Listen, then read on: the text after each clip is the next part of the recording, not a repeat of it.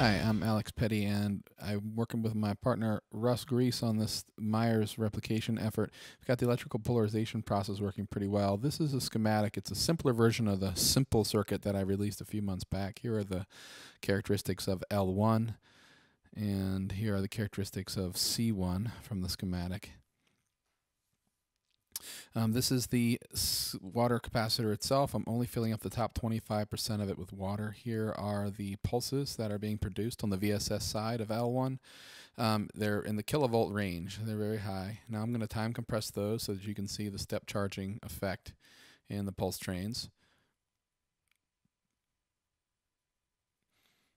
So this is energizing the water capacitor, providing very high polarity against upon the water molecule. And there you can see the load on the battery, which is just a 9-volt battery, is very small, between 0.00 and 0.01 amps on a 9-volt potential.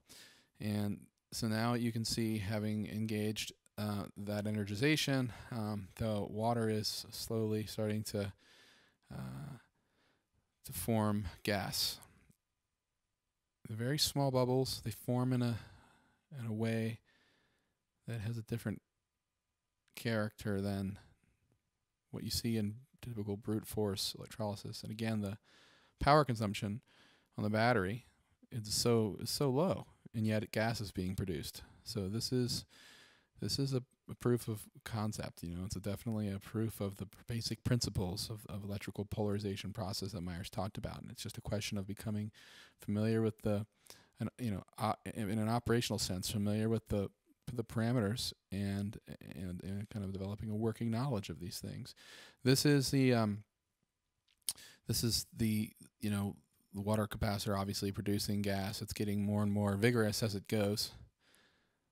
Again, not huge amounts of gas here. We still have work to do. We still have Meyer talked about producing what he said in one of his patents, that he could do 5 gallons in an hour. So this is not what we have, but what we do have is the basic principle. This is a bird's eye view of the apparatus that I'm using here. Again, this is an even simpler version of the simple circuit that I released at the end of the summer. So just look over the schematic, and just let me or Russ know if you have questions. Russ and I have been hard at work on this stuff, and we're here to help. Anyway, I hope you enjoy the video. Good luck.